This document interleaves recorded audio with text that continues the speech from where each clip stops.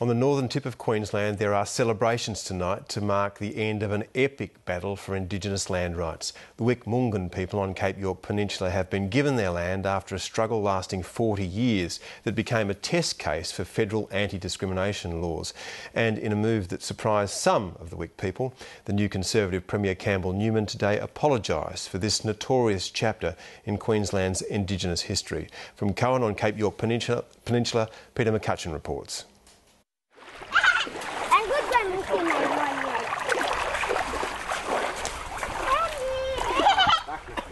In the heart of Cape York Peninsula, Martha Kuata is taking her grandchildren on an emotional journey back to country. They're all excited, don't leave me, so I told them, well, jump on the plane. They were happy. This is the Cohen River on the edge of Mungkan National Park. It's an area with a remarkable history, caught up in an infamous land rights battle led by Martha Kuata's late husband. I believe Uncle John Kuata played a pivotal role in the history here in Cape York, but I would actually say that his influence spread much further. That's because John Kuata's battle is a story not only about people regaining traditional land, it's also about a court case that opened up a whole new area of Commonwealth law. The Kuata case proved that Australia could have a national law about human rights or prohibiting discrimination on the basis of race or some other ground. Without that outcome, there would have been, for example, no Mabo case in 1992, 10 years later.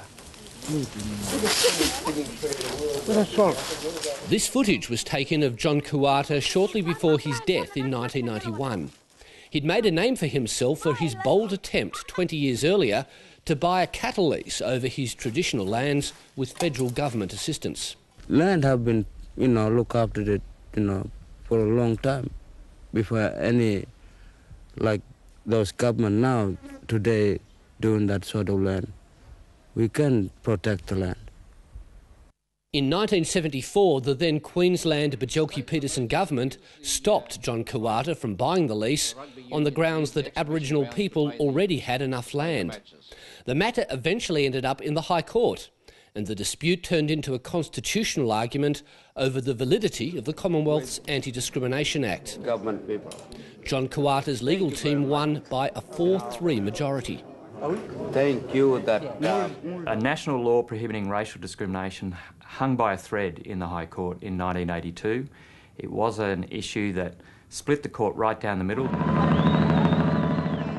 By upholding the validity of the Commonwealth's use of its external affairs power to implement international treaties, the case paved the way for other landmark High Court decisions, such as the Franklin Dam dispute. About 40 protesters who'd been waiting in the wilderness for 8 hours occupied the landing.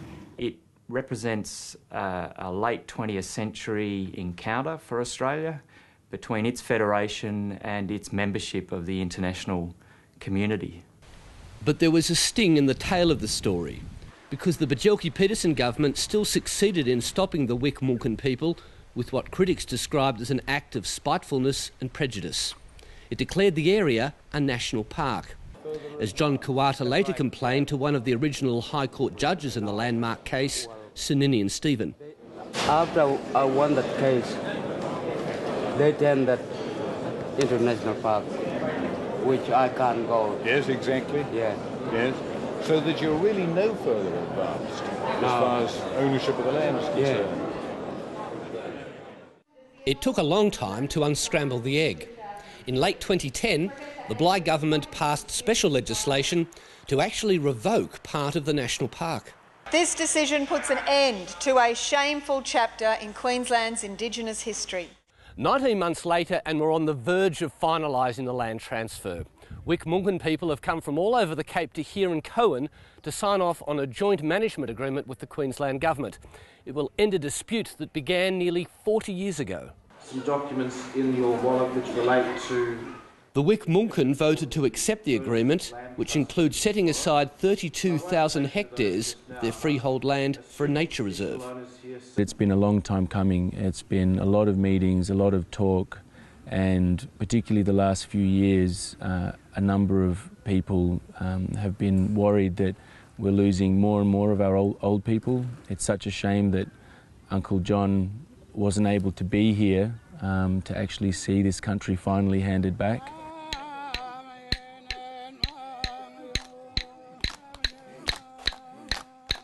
But it was the older people who led the celebrations today after the land was officially handed over.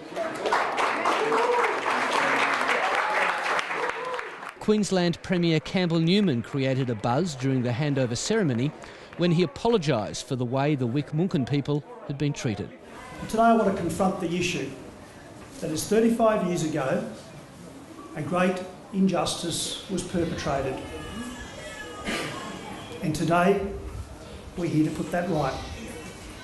We're here to make sure that it is right forever and to give back to people what was rightfully theirs. I'm sure if all Queenslanders knew the story of what happened in 1977 and afterwards, they would feel as sorry as I do myself. So today, my apologies to those that have suffered. What does it mean to you to hear that apology today from the Premier? It means a great deal to us for what's been happening over the last 30 years or something. Before the ceremony, John Kuata's widow spoke of a dull sadness. But today was a day for rejoicing. Were you surprised to hear that apology? Oh, I'm really proud. It's a big surprise for me. Peter McCutcheon reporting.